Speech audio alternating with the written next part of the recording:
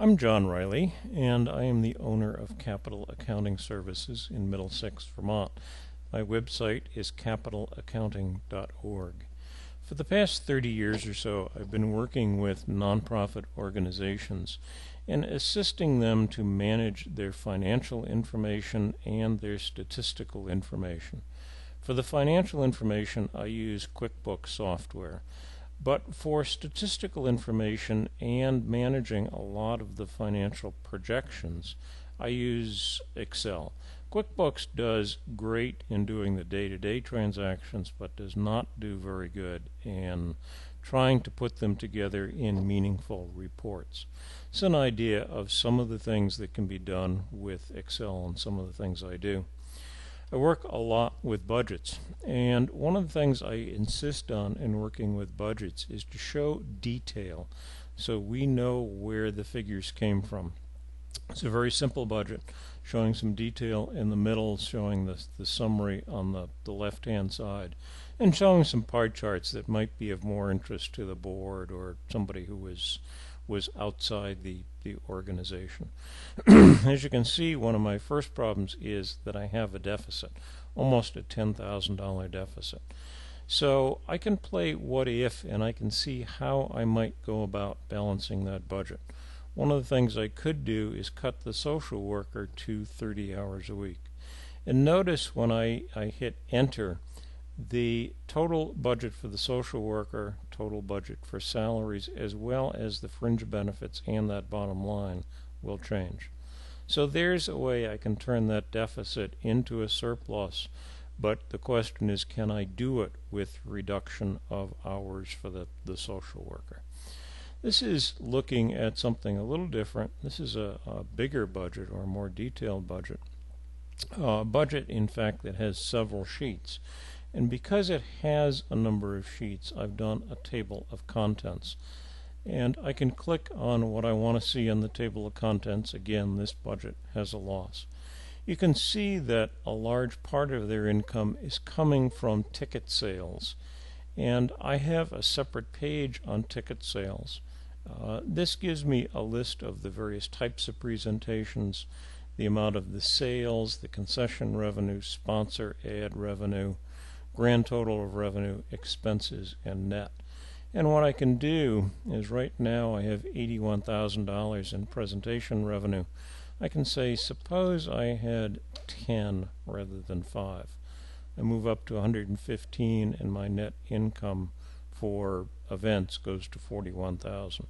Go back to my profit and loss. And now indeed I do have a surplus. I can go back again on presentations and say, well, maybe 7 is a little more realistic.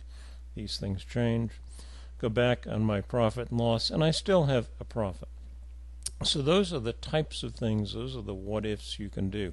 And play what-if with any of these numbers, and all of these numbers have details on additional sheets. I'm going to go back and look at something different in Excel, and that is the database of Excel. In this case, what I'm doing is I'm tracking the number of hours of service I give.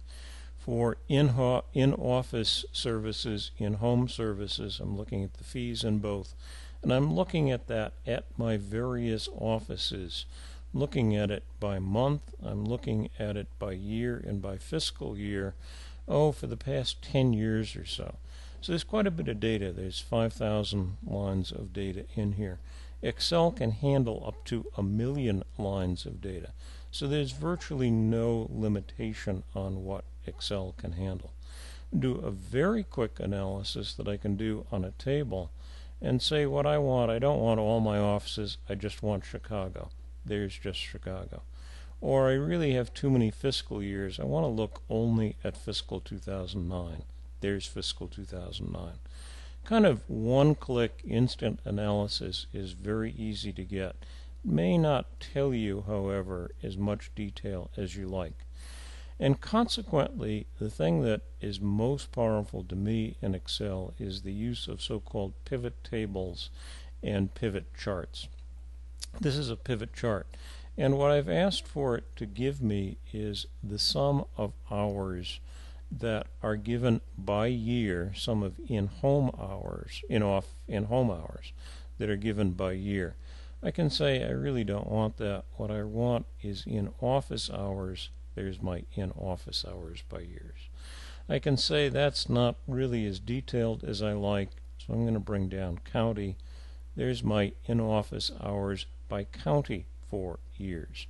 I can also say, I'm going to get county off. I can also say I want to look at it by site. There's my information by site by year. But that may be a little too much because there's just too much data on there. So I can say that instead of all sites, all I want is the Boston site. So there's my information on Boston. They didn't do very well in 2007 by year. So you can kind of get instantaneous analysis of anything that's on here in any way you particularly like to see it. You can also, using that same pivot table, pull data from the web or from any source. I often pull data from Access. Access is very tricky to write reports and do charts and graphs in, so I export it into Excel. You can do the same thing from the web, and you can see it's laid out pretty much the same way, so you can get the same type of information. And that's also, you can pull pivot charts, you can pull pivot tables. Again, the sort of same way to use data from the web. I'm going to move on to a third topic, something a little different. And this is an allocation sheet. A lot of organizations have various funds that they allocate money from.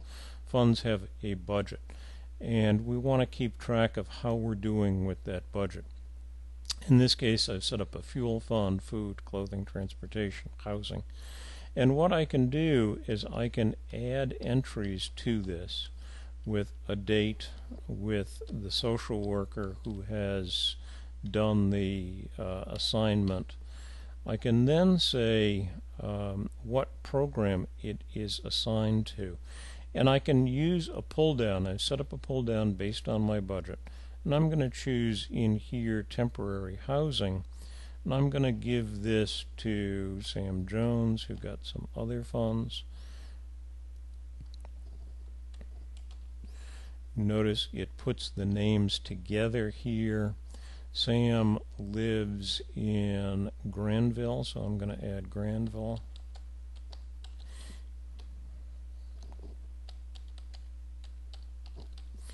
And here I'm going to give $1,000 for temporary housing. Now notice what will happen as soon as I hit return is you'll see that show up in the allocation, and it has reduced the balance. Same way we looked at data on the other data sheet, I can now pull that information by town, and I can say this is how much I gave to the people who lived in the town of Burlington. Or I can pull it by program, and I can get the details of what I allocated. And there's the details of what I allocated. There's 355 there, there's 355 there. So it's a great way to be able to manage funds and have some management information as to where those funds are going. Okay, those are the things I wanted to show you here. If you have questions, you can give me a call. I'm at 802-229-5988. You can also check out the website capitalaccounting.org. Thank you for watching.